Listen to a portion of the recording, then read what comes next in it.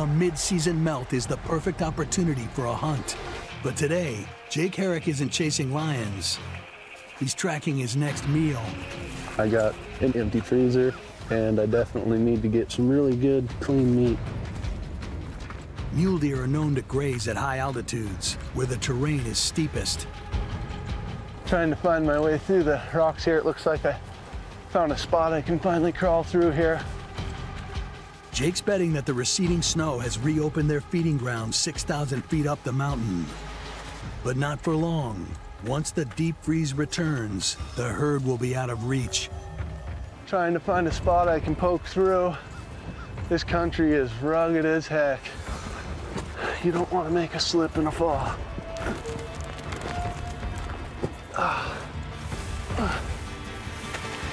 Oh.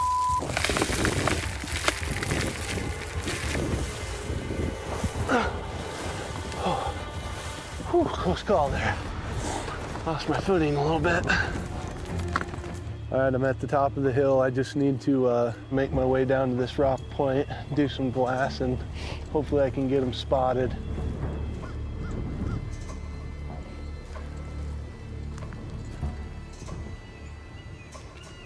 Oh shoot, right there, sneaking out of the brush there, chasing that doe. See if I can't sneak down somewhere and get a shot at him. That doe is just streaking across the hillside with the buck hot on her tail. I'm thinking they're gonna end up out on this point here. I'm gonna work my way down to this little rock knob and get set up to shoot. See if we can't get that buck. In the steep and jagged peaks of the Tobacco Root Mountains, Jake's moving in to get a clean shot. They're feeding across that hillside over there.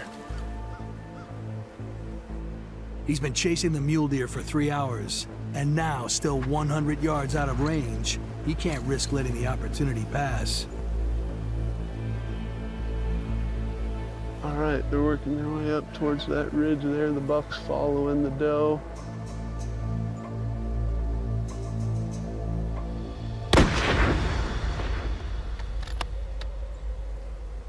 Well, looks like a good hit. Doesn't look like he's quite tipping over yet. Big game like this 200-pound buck get a surge of adrenaline when wounded, enough to run for several minutes after a hit.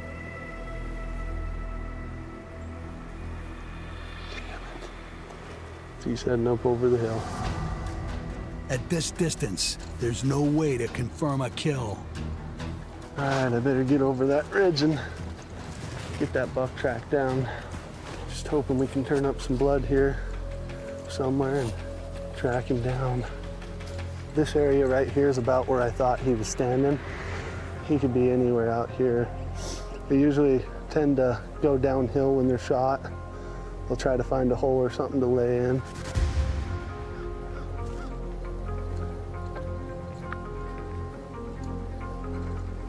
There he is. Woo! All right, he got us a nice mature buck. He's got a nice body on him, lots of good meat. The full-size buck will provide nearly 70 pounds of meat to last through the end of winter. But breaking down such a large kill takes a skilled hand. We don't want to be out here after dark with fresh meat on our back. There's bears and mountain lions out here, and it's a wild place with wild animals. This is their home, and meat's what they eat. When I butcher my deer, and the processing of it is just something I love to do. This to me is what keeps me going. There's nothing like outsmarting the smartest animals out there and doing it yourself.